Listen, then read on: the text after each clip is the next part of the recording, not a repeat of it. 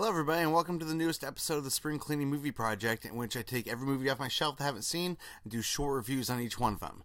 So this last movie I watched was The Big Heat.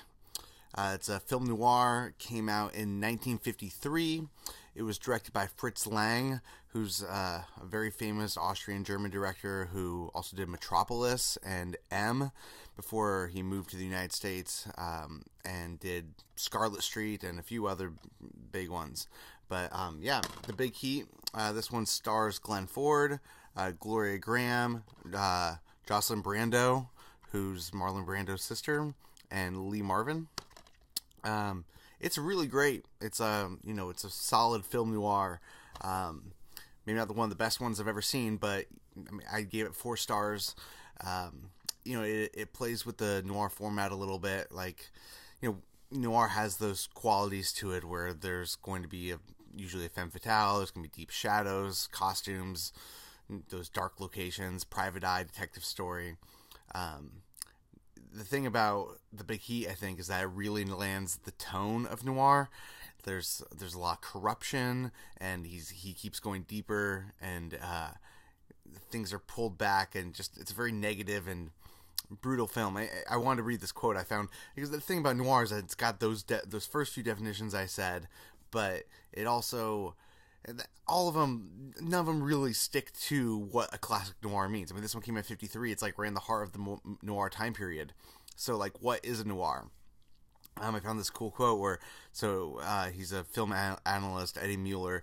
He said, "If a private eye is hired by an old geezer to prove his wife's cheat on him, and the shamus discovers long-buried family secrets and solves a couple of murders before he returned to his lonely office, that's detective fiction.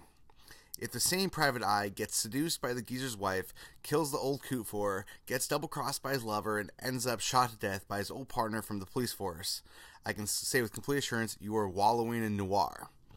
So, The Big Heat, pretty much, like, the main detective, there's a suicide from a police captain, and it's pretty clearly a suicide, and he still thinks something's a little fishy going on. He gets a call from this lady who is kind of seeing the guy on the side from his wife, and she's convinced that it's not a suicide, but she winds up dead like the next day, and it's probably because she was talking to her.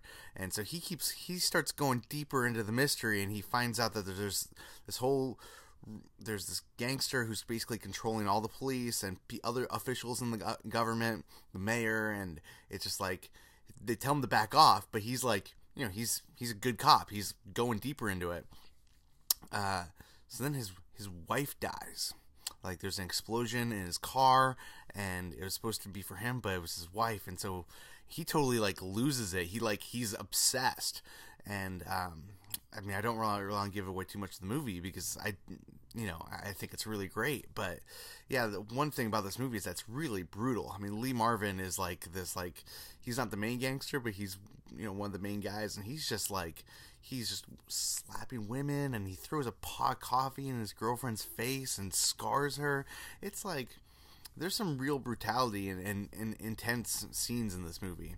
But yeah, I would definitely recommend this movie, The Big Heat, especially if you're interested in noir. It's definitely a style of film from the past, but I really like noirs. So yeah, The Big Heat, I would recommend this movie. So thanks for watching, and check out our podcast, The Monthly Movie Dispatch. We're putting out a new episode this week. So thanks a lot, and have a nice day.